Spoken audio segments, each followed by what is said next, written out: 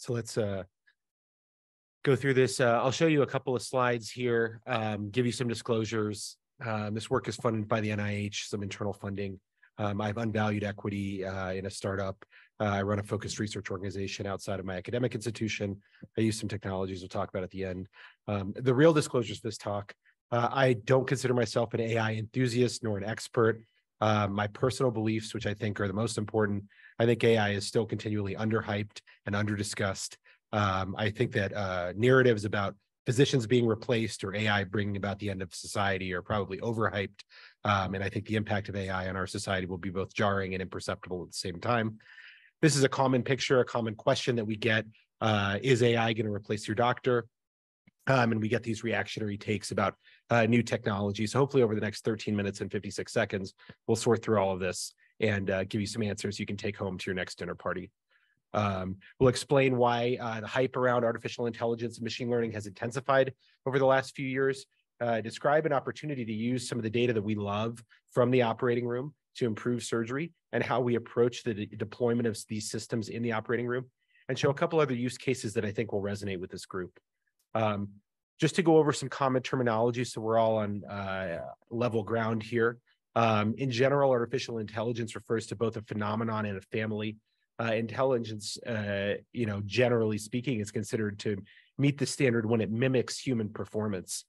There's both weak or narrow artificial intelligence that works across a specific data set or domain versus strong or general artificial intelligence, which might work across multiple domains or across a variety of human performance characteristics.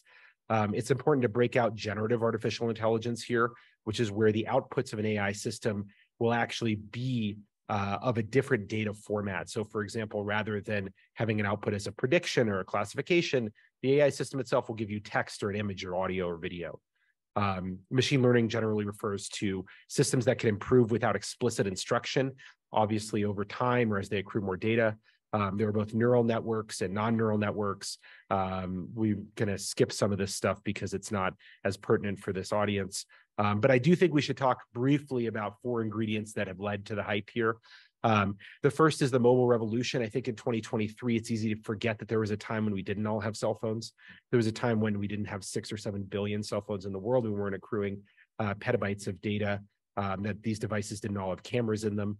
The second ingredient is a hardware revolution that's been both progressing and accelerating over the last 10 years, a data storage and data availability revolution, and a combination of novel algorithms that have come online over the last really 5 years or so. Meanwhile, in medicine, we're still confronted by screens like this. It doesn't seem like much has changed. This workflow would be familiar to anyone who's practiced medicine in the last 20 years. There's some flow sheets, there's some orders. Maybe it's typed instead of text, written by hand, but otherwise it's all the same. Most of the data that we work with in medicine is this unstructured, unlabeled, or sparsely labeled data, right? So these big blocks of text, laboratory values, EKG data, radiographic images, and we spend many hours of our lives transforming this data into nice Excel spreadsheets of this type of structured labeled data. The fundamental reason why AI has made no impact on medicine until now is because it's never had the ability to ingest the type of data on the left. And it's always required data that simply doesn't exist. We don't have these spreadsheets unless we create them ourselves. So this is, in essence, to summarize the deep learning revolution in AI and machine learning, is the creation of these systems that can take massive amounts of unstructured and unlabeled data and generate meaningful outputs from those inputs. And this is a major focus area of many billions of dollars in technology, both in the US federal government budget as well as in the private sector. So how can we actually use this to improve neurosurgical outcomes today, now that I've convinced you that people are spending billions of dollars on this across many other fields? My work mostly focuses on the use of technologies that stem from computer vision, which is in general methods that teach computational systems to see images and to report most commonly either classifications or predictions from an input image. So an example of this going back to beyond to 2010 and beyond is the creation of this ImageNet data set, which is a series of categories of images, might be, cats, dogs, cars, planes, etc. And then algorithms are asked to categorize these images, and their performance is reported. And since about 2015, these algorithms have become better than people at identifying the contents of these images. So we've already achieved superhuman performance in this domain. And that's classification, detecting objects, instance segmentation, drawing these nice lines around the specific instances of interest, and semantic segmentation, where each object is identified within a scene. So these are important predicate tasks for a lot of the things that we're going to talk about. This is a task that's ubiquitous within medical imaging. You can think about drawing the boundaries around a tumor in radiology, identifying even signals on an echocardiogram, for example, is common. But image interpretation is a huge part of many medical fields. It's a huge part of surgery. This is an example of our operating rooms. We're staring at pictures, performing surgery on cameras. You might imagine it could be useful to have an automated system that can tell you what you're looking at or what might be even around the corner. So our approach has been to move through this in a few stages. The first to ask, is there even any there? Is there any point in studying surgical video whatsoever? Then, okay, maybe there's some value. Can we capture and process the data? Can we develop simplistic quantitative measures and then rudimentary machine learning systems? And lastly, can we actually develop integrated advanced systems that can watch surgery and provide quantitative and qualitative assessments of performance? So a lot of the early work in this comes from general and bariatric surgery, where they showed videos of surgeons performing laparoscopic gastric bypass surgery to other experts and asked them to grade the surgeons, and found that the grade of the surgeon in the eyes of their peers was associated with a risk-adjusted complication rate, and with complications we really care about, things like return to the operating room, death, technical complications, obstruction, infection, etc. So in sum, this body of work shows us that we can watch surgical video, create meaningful predictions as humans, as human experts, of how a patient is going to do based on watching that video. And I think this is something we all know intuitively. So then we sat down and we said, okay, well, let's go and do this ourselves. So the first step is to create a video data set. So we have, in association with North American Skull-Base Society, run a cadaveric training model for carotid artery injury over the last 5 years or so. We saved a bunch of these videos, published them, identified the instruments in them, and have exploited this data set for machine learning applications. This is something you can go freely download and view. We can create these nice tool presence maps that show you where instruments were in the scene, how long they spent there. And we can show in pilot analysis that when you know how someone moves an instrument, you know far more about them than how many years they've been in practice. You have a far more meaningful metric than whether they're a neurosurgeon or ENT or an attending or a resident, or how many times they've operated on this particular case or complication. That's not surprising to anyone who's ever watched anyone else operate. So then we did something else. We looked at this model of bleeding carotid, and we limited it to just the first minute of the video. We said, if I give you a minute of video, can you as an expert tell me if this person's going to successfully control this hemorrhage or not? We showed this to 4 experts. The experts agreed on 79 out of 80 predictions, but they weren't right very often. They're right about 70% of the time. Chance is 50-50. So then we showed the same first minute of the videos only to a neural network, and it was able to at least match, if not exceed, human expert performance, and it was also far more accurate at predicting blood loss by the surgeons during this. So in summary, you can give neural networks very small amounts of video, and they can give back to you meaningful assessments of performance that are at least at the human level. So a lot of the work that we're doing right now focuses on developing integrated systems that can do more than just give you one prediction of one kind or another, like is someone going to succeed or fail at stopping bleeding from a carotid, but provide a whole host of predictions. How well is someone suturing? How well is someone performing a tumor resection or a microdiscectomy? What is the sort of skill assessment in this particular phase? And this is some work that's recently published. So this is our core sort of mission or call to action, is to transform surgery from an art into a science. We've created a focused research organization to develop the infrastructure and tools for surgical video research. This is an active opportunity for collaboration. The goal of this organization is to take surgical videos and take expert knowledge and use this to fundamentally change the way that we train and the way that we share all of the things that we've learned. As an example, in this room, at least earlier today, we had probably more than 1,000 years of neurosurgical expertise. We had more neurosurgeons in this room than in many countries in the world, and we have no way of diffusing and disseminating that knowledge. This is a critical global health priority, and that's why this organization is founded.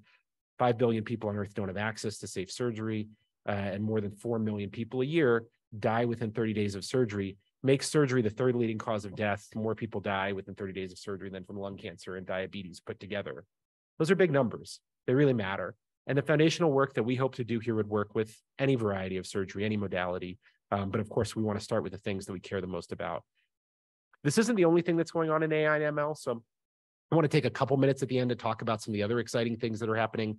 Viz.ai is an interesting company that many of you are aware of if you also perform cerebrovascular care. They've sought to attack this problem of speeding up the time to radiology read and stroke team activation or identification of life-threatening intracranial hemorrhage like subdural, epidural hematoma. They also have modules for pulmonary embolism. So they essentially push out that notification after they automatically detect the pathology to an entire team to activate them more rapidly than a radiologist could, or to prioritize their studies for interpretation. This is important because it illustrates a way that we're teaming up humans with artificial intelligence methods. We still don't know the best way to do this. It's controversial whether humans should even be involved in the interpretation of these studies at all, or in what sequence we should read these images. My personal belief is we should be pretty humble about including these automated systems, and certainly humble about replacing people with these systems because their failure modes are poorly understood. But this is an active area of research and controversy. If you're performing spine cases, particularly in deformity, there are interesting new planning tools that can allow you to predict the results of various osteotomies that are performed. This is a technology platform that's since been purchased by Medtronic and integrated in their robotic system. So you can say, hey, I'm going to go do a PSO or multi-level SPOs. What correction am I going to get? What should I do at what level? What type of interbodies should I put? So these are interesting technologies. They'll then provide you with pre-bent rods. So you get intraoperative feedback about whether or not your correction actually met your pre-planned goals. So these are all examples of how we're integrating these artificial intelligence methods into devices that are coming into the operating room, into our surgical plans, and into our performance assessments. Lastly, I think talking about the advent of digital pathology is certainly something that's very interesting in this group. What if you could receive pathology information from the operating room itself and receive tumor margin assessment from your intraoperative specimens in near real time in a few minutes, or potentially even in vivo using different technologies. So this is stuff that is going to be coming to an operating room, and many of these are commercially available products that you can actually buy today. We've all heard a lot about ChatGPT, and no talk on AI could probably get me out of the door without saying something about generative pre-trained transformer models. In essence, this is probably what in the public conception has sparked a lot of the changes in attitudes towards artificial intelligence. Again, this is a subset of generative AI, which, as we talked about from the introduction slide, generates text rather than making an assessment about the input data. So you give it some text, it gives you some text back, or some computer code, or even some images. And these are potentially powerful. An example of this in the clinic, these models can ingest some audio, so it's a waveform tracing, and report back to you some text. Maybe they'll give you back your operative note. Maybe they'll give you back your history and physical exam without you having to sit down at a keyboard. That's at least the promise of this technology. A lot of this is still in the early goings, but this is where ambient audio recording, which is a product that's available from Dragon, a lot of these areas are going. This is a paper that we wrote about 5 years ago, predicting readmissions after craniotomy for malignant brain tumors. But now we have AI doctors who will do the same thing that we've been able to do for the last 5 years. In all fairness, this is really a lovely set of work from Eric Oerman, who's at NYU. The power of these large language models for predictions actually doesn't have anything to do with their ability to predict readmission or mortality better. It's the fact that this is an underlying model that can perform many different tasks, such as imputing comorbidities, predicting whether your insurance claim is going to be denied or how long your patient's going to stay in the hospital from the same underlying model. And the use cases for this are many and varied, whereas unfortunately my paper for 5 years ago can only tell you one thing, and using national inpatient sample database data at that. So I think there's good reason to be interested in this area and also to be concerned about it and to understand its limits and its risks. So I'm gonna pause here, just talk about some of the things that we've been doing. We have a meeting, if this is a topic area that's interesting for you, coming up in October in California. So I would invite anyone who's here to come and attend that. I think it'll be a great interaction between both neurosurgeons and folks in the technology and venture and computer science space. So thanks so much.